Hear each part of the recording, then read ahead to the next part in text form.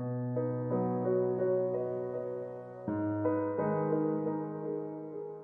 name's Tom Allen. I'm one of the professors in the School of Law here in Durham.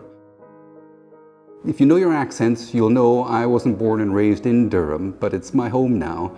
So I wanted to talk about one of our local heroes, Granville Sharp. Sharp was born in 1753 here in Durham. He came from a family associated with the church. His father was working in the cathedral at Durham, and they lived in one of the houses that was on the precincts, the territory of the cathedral. So he was born here, he went to school here up until the age of 15. He was in Durham School here in Durham. When he was 15, he had to leave school. Basically, the family ran out of money. They couldn't afford, a lot of children couldn't afford to send all of them to school.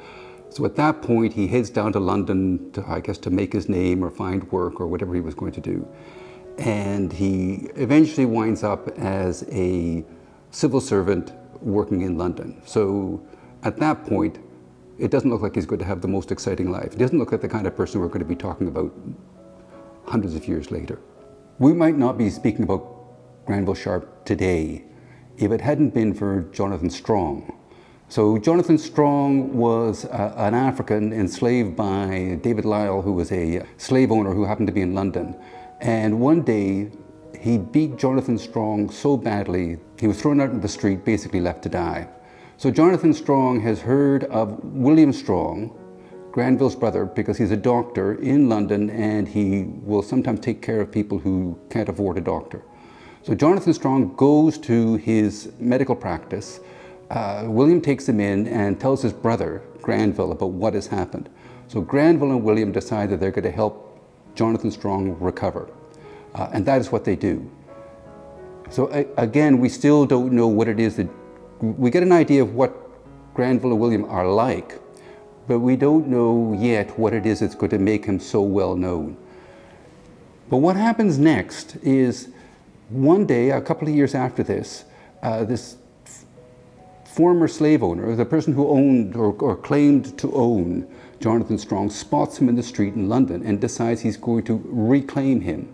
And in fact, he actually sells him to another person, James Kerr, and they try to capture Jonathan Strong and take him back to Jamaica. So this wasn't all that unusual. This kind of thing was going on in London and in England at the time. We had slaves and former slaves being captured and transported to the plantations in the Caribbean. In that respect, it wasn't that unusual. However, Granville Sharp decides he's going to fight this on behalf of Jonathan Strong. They bring a case to a magistrate who happened to be the Lord Mayor of London, arguing that there's no basis for him to be held against his will, no basis in law. And the Lord Mayor agrees, and so he's released. Again, you might have thought the story would stop here. You know, it's a nice story for Jonathan Strong, we hope, although he was so badly injured, he didn't live for much longer after this. But then what happens is Lyle and James Kerr decide they're going to bring a case against Granville Sharp for interfering with what they regard as their property.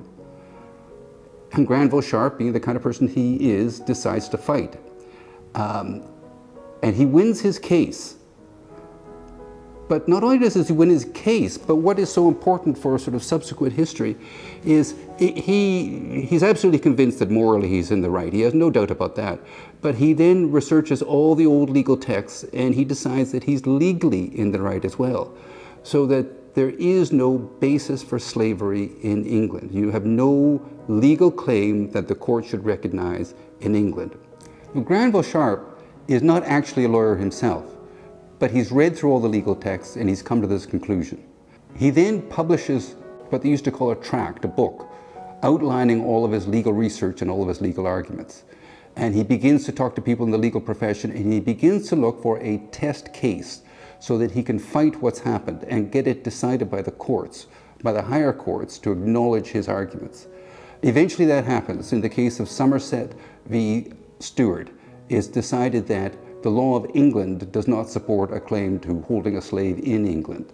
It's a fairly narrow ruling in the end. Basically, it says you cannot take someone against their will and transport them outside of England on the basis that they're a slave. That legal argument doesn't stand up. Somerset v. Stewart is one of the most famous cases in English legal history. And a lot of the arguments, a lot of the background work was done by Granville Sharp. So for that alone, he deserves to be remembered. Going further, however, he also ends up being one of the driving forces behind the case around the Zong massacre.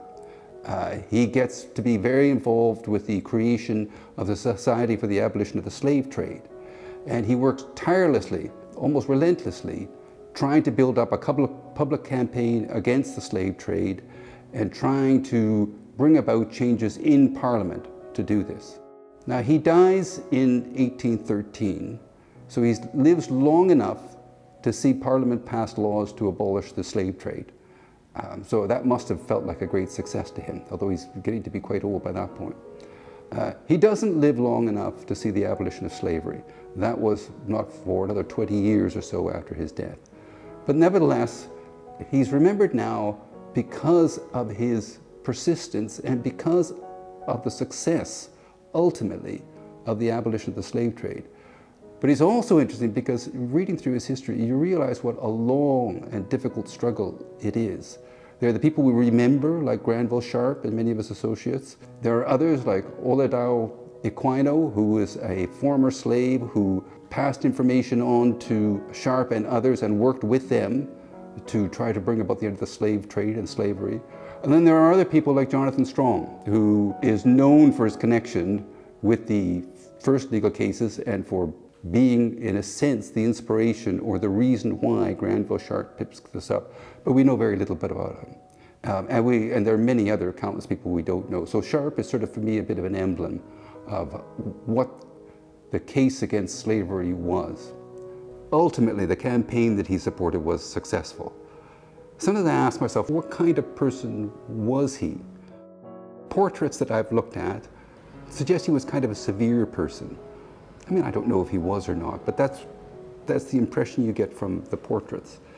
He was clearly, like many lawyers, someone who loved the written text. He used the text, the ancient sort of law documents and everything else to put together a case to fight against it. But it wasn't just that.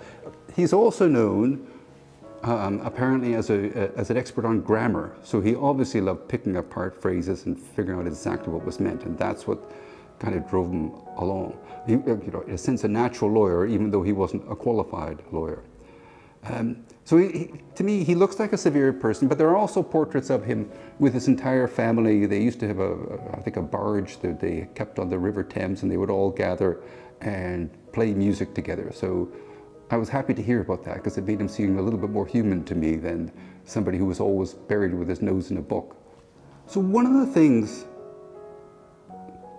about the story of Granville Sharp that I think about is this, that often when we look at conditions in the past, especially horrifying conditions like the slave trade, the way Jonathan Strong was treated, all those kind of things, sometimes we start making apologies.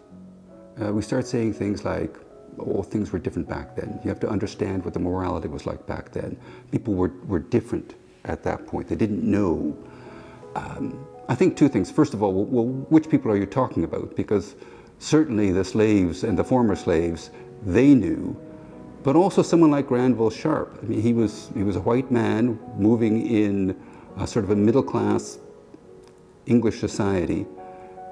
If that's the place where somebody might say, well, everybody thought slavery was fine. Well, not everybody. There was Granville Sharp and others like him who, although they must have felt that their cause was a difficult one and it was hard to win people over, they just didn't accept the conventional wisdom, and they pushed and pushed and pushed for change, and that's why change came. So for me, that's part of the lesson of Granville Sharp. We have to be careful when we start making excuses or apologies for the atrocities of the past.